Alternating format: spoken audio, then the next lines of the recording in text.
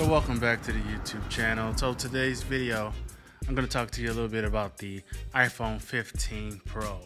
Now I just upgraded from the 14 Pro, which I did a video comparing the 14 to the 12. If you want to see that, check out my channel. This is not going to be a comparison video, and this is not going to be a review. I just took some footage, kind of vlog style a little bit, and took the camera out to kind of see what this camera can do. Mainly my goal is to show people who may want to get this phone for the camera, especially video, but I'll show some photo stuff too. I'm going to show you what it possibly might be capable of by showing you some of the features highlighted. All right, here's a test of the front camera. I'm also going out stepping, get some steps in. I'm trying to maintain 10,000 steps a day, but this is also I just got this phone, so it's a good test of the different video.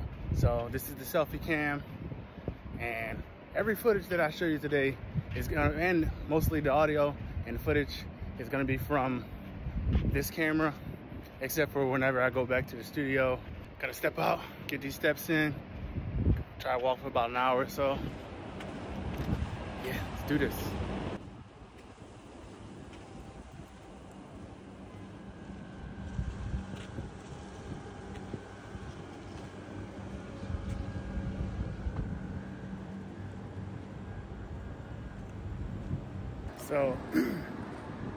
So I did a video of the little clip of the action mode, and I'm walking normal, but from what I saw in that one clip, and I'll see this clip later, but you're seeing it right now, it seems pretty good. Seems pretty good. What do you guys think? I'm bumping on purpose. And here's some cinematic shots on the cinematic mode. See the little depth of field that it has.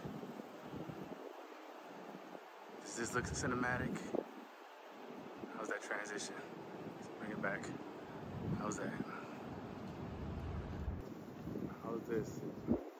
How's this shot right here? Is that super cinematic? So I'm very impressed by the cinematic mode, but one thing I did notice is that it works a lot better with people than objects, as you can see here with this shot of the boat. But check out this next scene. I think it came out pretty good. So I'm not gonna lie, like it's some big overhaul of the phone, but there is some incremental changes, and one of the big, not a big feature, but one of the features I like that they included is that they put focal lengths in the camera. So you got 24, of course you got the wide angle, I mean the ultra wide angle, but you got 24 millimeter, you got 28 millimeter, and you got 35 millimeter.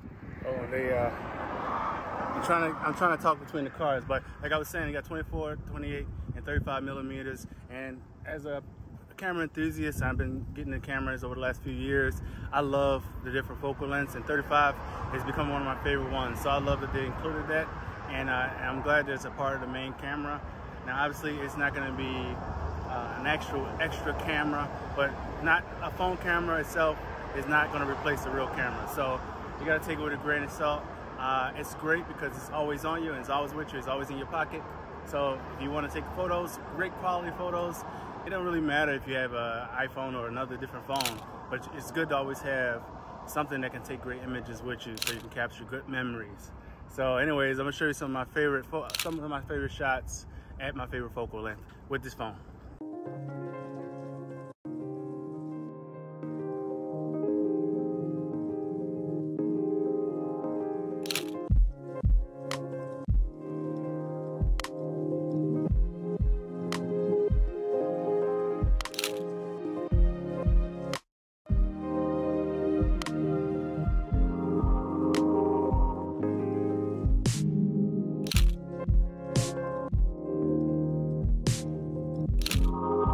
I'm not gonna lie to you, this cinematic mode is looking pretty good to me. I looked at it on the phone.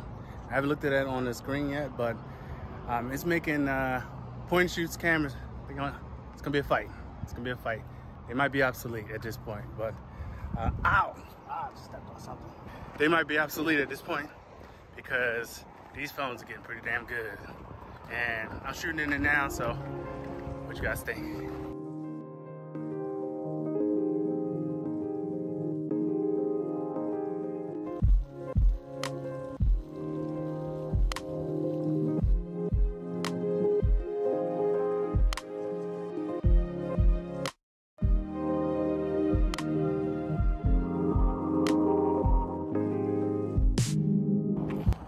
Also, I want to mention how much I appreciate the fact that this shoots in log.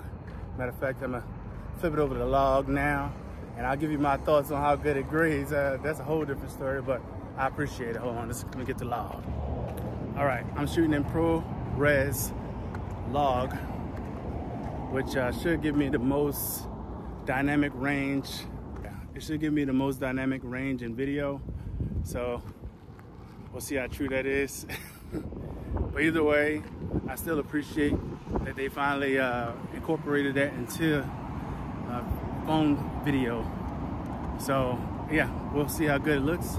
But I'm very impressed with the camera, but the camera's been good for a long time on phone, so it's not that much of a leap.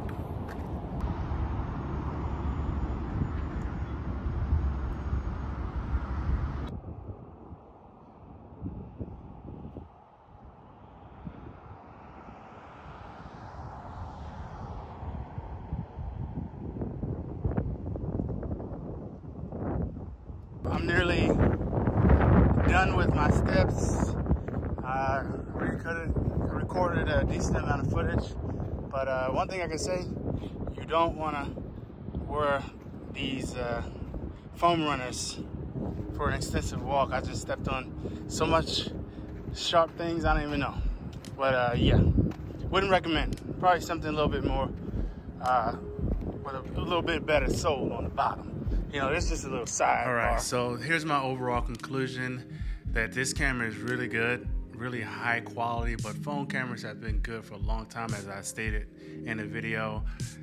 So somebody out there who's considering using this as their video camera, they're probably asking, is it better than a point and shoot camera like the ZV1, for example? Now, in some ways, you can say yes, it's more portable than a point and shoot, and you're gonna always have your phone on you, most likely, so you're gonna be more likely to use it and get some crucial moments for your video making. So in that way, it's definitely better. It doesn't have the tactile feel a real camera does, so it kind of takes away some of the enjoyment of using the camera on this phone. But like I said, the quality of the image right now is so good, so good. And I love the cinematic mode, the log. You know, they have a lot of high quality features in this phone, which, to be fair, is making me want to use this more.